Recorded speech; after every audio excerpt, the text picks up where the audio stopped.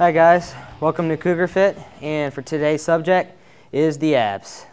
And today I want to talk about 3 ab mistakes that you might be making. First is not actually working the abs.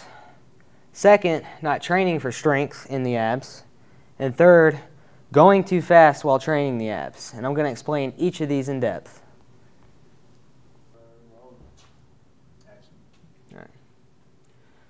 All right, for our first mistake, not actually working the abs. As a trainer in the gym, I see it all the time. People are going just through the motions with their abs, and I can tell by looking at them that they're not even feeling what they're training, which is their abs. And these are the three main reasons. There's probably many more, but these are the 3. They're not getting their hips up, okay? They're not getting their shoulders up, and they're not keeping their back flat. And I'm going to show you what I mean. All right.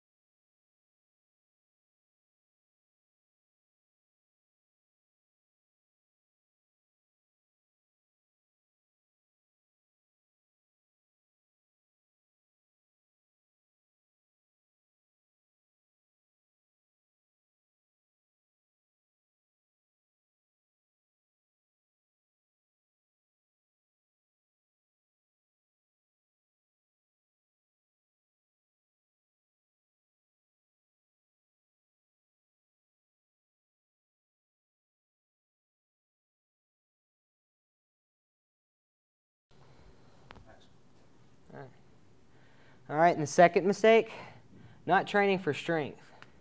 Like it or not, the abs are a muscle group just like any other body.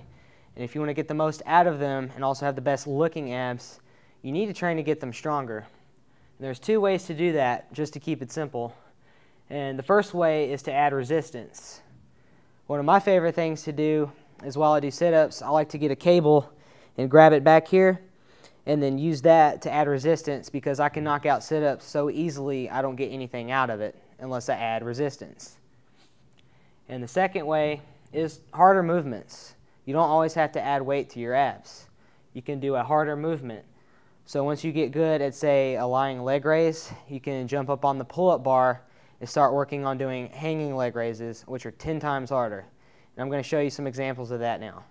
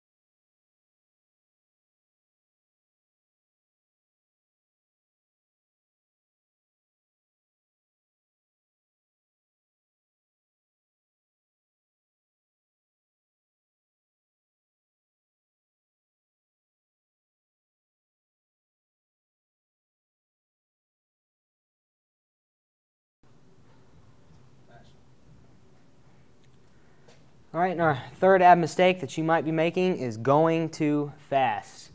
A lot of times in the gym, I see people trying to crank out 50 to 100 reps of crunches or even leg raises, but they're simply going too fast, and it actually breaks the first two tips I gave you. When you go too fast, you will not work the muscle as good as you can work it if you slowed it down and put time under tension. Basically, time under tension is the amount of time that those muscles are being strained or under some kind of tension, and the abs actually respond better to a very high amount of tension. And the second part about going too fast is it puts certain body parts in a vulnerable position. If I'm banging out crunches, what I really am doing and tend to do is just cranking on my neck, okay? And for somebody that has a past neck problem, that can be a very bad thing. And the second part about vulnerable positions is when I see somebody doing leg raises, they will throw their legs up and then let them fall back down. And what that's going to do is it's going to put the low back in a very, very vulnerable position, which is also a bad thing. And what I'm going to do is show you both of these things the right way and the wrong way. I'm going to work my abs too fast, and then I'm going to show you the benefit of slowing them down.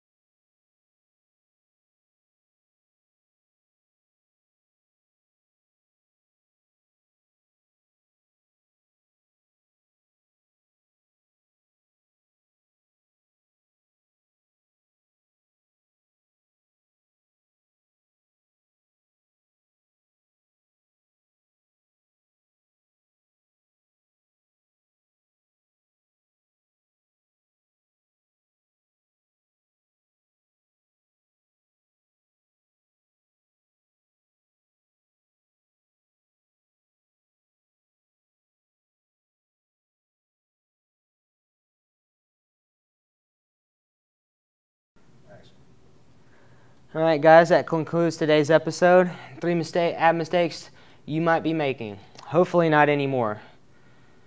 But not actually working the abs, we need to make sure we're working them. We need to train the abs for strength. And we need to slow our reps down while we're doing the abs.